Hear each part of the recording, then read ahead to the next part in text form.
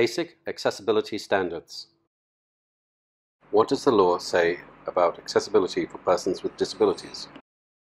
Accessibility for persons with disability in all buildings, except private homes, is required by law. Non-compliance by June 2023 is punishable by large fines or even imprisonment. Where are accessible toilets required? In all buildings nearest to the entrance and in all other places adjacent to wherever there are non-accessible toilets. Who benefits from accessible toilets? Those using wheelchairs, walking stick, crutch, and a walking frame. Those with permanent conditions which prevent them from easily using non-accessible toilets, such as one-side paralysis, leg brace, or artificial limbs, etc. Also, those with visual impairment will benefit from a standard accessible toilet layout. Even some temporary conditions make accessible toilets important. Those include a condition causing temporary weakness, such as pregnancy, asthma, dialysis, due to leg casts, etc. In all these cases, the grab rails provided in an accessible toilet are helpful. There are three types of accessible toilet: Type A, Type B, and ambulant. A Type A toilet allows lateral transfer from either side of the commode. A Type B toilet allows one-side lateral transfer. The third type, ambulant, is for those who can walk but with some difficulty and may need walking assistive device and need extra grab rails but otherwise use a normal sized toilet. Features common to all accessible toilets. Signage.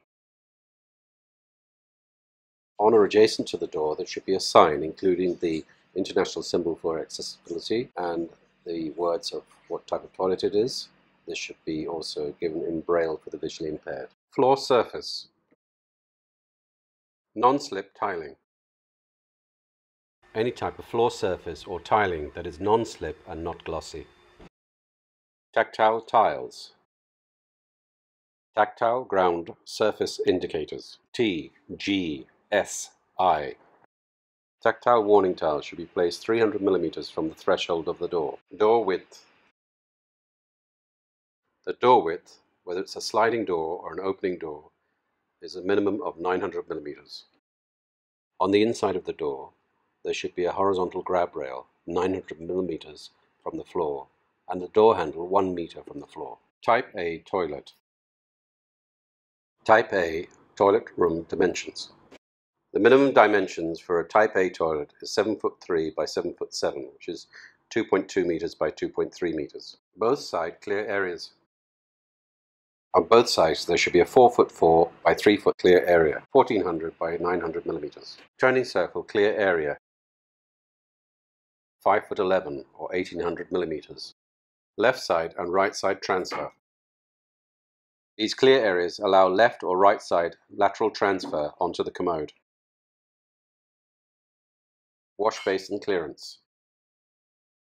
Underneath the wash basin there should be a clear area free of shelves, cupboards, pedestals or drainage that will interfere with the feet or knees of the wheelchair user. Wash basin height. The minimum height under a wash basin should be 2 foot 3 inches or 680 millimeters. This allows for adequate clearance for a wheelchair user's knees. Commode seat height. The commode seat height should be between 1 foot 6 and 1 foot 7, which is 450 to 480 millimeters. In a unisex toilet, a urinal should be provided for the ambulant disabled. Grab rails should be provided on either side and a clear area of 4'4" by 2'11". Type B toilet. The Type B toilet only allows transfer from one side of the commode. Where is a Type B toilet required? They are required adjacent to every individual toilet or toilet block. Type B toilet room dimensions. The dimensions of a Type B toilet are 5'7" by 7.3. This is 1.7 meters by 2.2 meters. Ambulant toilet. Where is an ambulant toilet required? An ambulant toilet is required next to every non-accessible toilet and at least one in every toilet block. In small establishments, if there's only room for one toilet, it must be of an ambulant accessible type.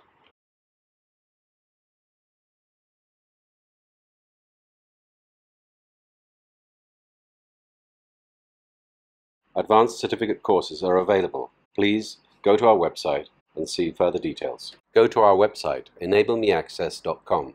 EnableMe-Access.com.